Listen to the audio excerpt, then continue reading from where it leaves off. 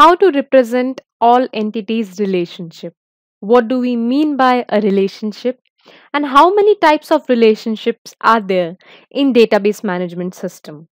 Hello everyone, I'm Sukanya from Go EduHub Technologies, and today we are going to look about all the question answer related to entity relationship. So to begin with, what is a relationship? A relationship describes relation between entities. Relationship is represented using diamond or rhombus. You can see that a very basic relationship is being mentioned over here, that is a teacher teaches student, and the teaches is a relationship which is enclosing teaches the work of teacher in a diamond shape or a rhombus, you can say.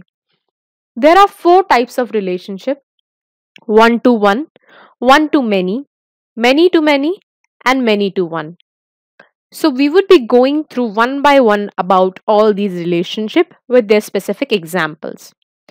One to one relationship. A one to one relationship is mostly used to split an entity into or provide information concisely and make it more understandable. The figure below shows the example of one to one relationship. For example, female is married to male. One female gets married to one male. So this is a one to one example relationship. One to many relationship. In one to many relationship, it refers to the relationship between two respective entities, that is X and Y. Here we can say student and a course. They are both separate entities X and Y, which an instance of X may be linked to many instances of Y, in which one instance of the entity X, that is student, can be related to n number of instances of Y. But an instant of Y is linked to only one instant of X. The figure below shows an example of one-to-many relationship. A student can enroll for only one course. It is quite an obvious thing, such as if you are opting for a course, then the course is only one for each student. But many students can apply for that same one course. So that is a one-to-many relationship. Now, many to many relationship. What does it mean? A many to many relationship refers to the relationship between two entities X and Y, in which X may be linked to many instances of Y or vice versa. Now, let us look at the figure below. Employee M is assigned M project. So, there can be either many employees working on many projects. So this is a relationship of many to many, that many employees can be engaged or assigned to a project. The figure below shows an example of many to many relationship.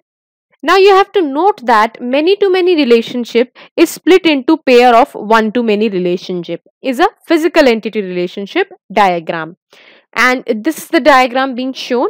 As in one to one, there is one person related to other person. Here also a person, many persons are related to many kind of projects they have been working on or they have been assigned. Many to one relationship, when more than one instance of the entity is on the left and the only instance of entity on the right associate with the relationship, then it is known as many to one relationship. We can see the example here. Student enroll for only one course, but a course can have a many student. This is quite obvious. A course can have many student. N number of student a single course can have. But a student can only apply for one course only. You can see here a student has applied for one course, but the course can consist n number of students. So this is many to one relationship. So in this module, we have learned that what is a relationship and what are its type and how can they be denoted by using several examples. We will look on to more about database management system in our upcoming videos. Thank you.